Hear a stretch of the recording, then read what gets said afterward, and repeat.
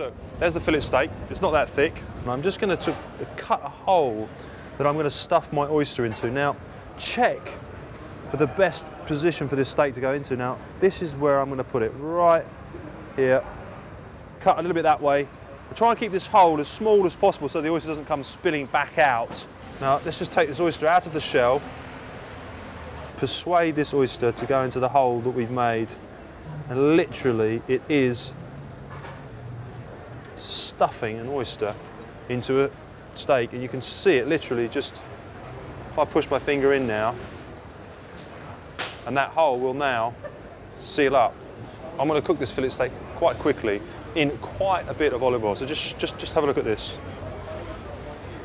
Quite a lot of seasoning on this early.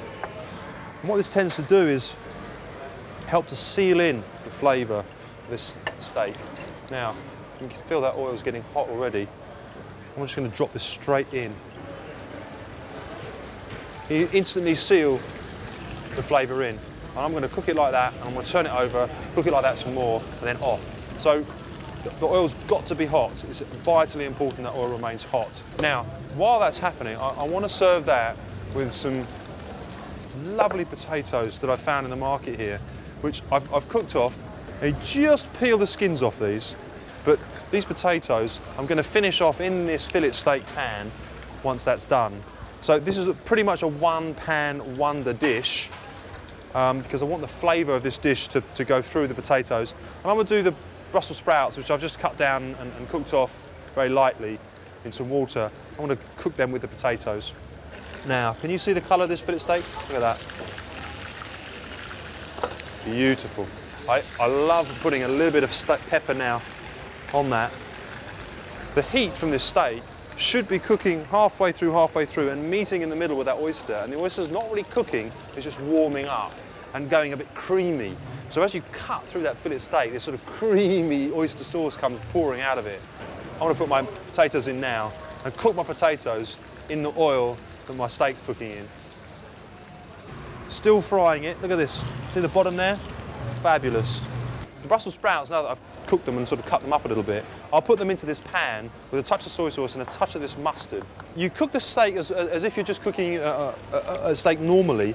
It's checking if it's firm or soft. This steak is more or less medium rare now, so I'm actually going to take that off. I don't want to cook it anymore, otherwise the oyster will start cooking. It's been cooking for about 8 to 10 minutes. So if I just feel it there, you can see that that's enough. I'm going to pull that off, just strain a little bit off, and just put it onto a little bit of kitchen paper, along with these potatoes. I want to tip these Brussels sprouts in. Now these Brussels sprouts I've literally just brought to the boil, cut in half, and caramelise these off slightly. And I'm going to add a touch of mustard, just sprinkle it over the top.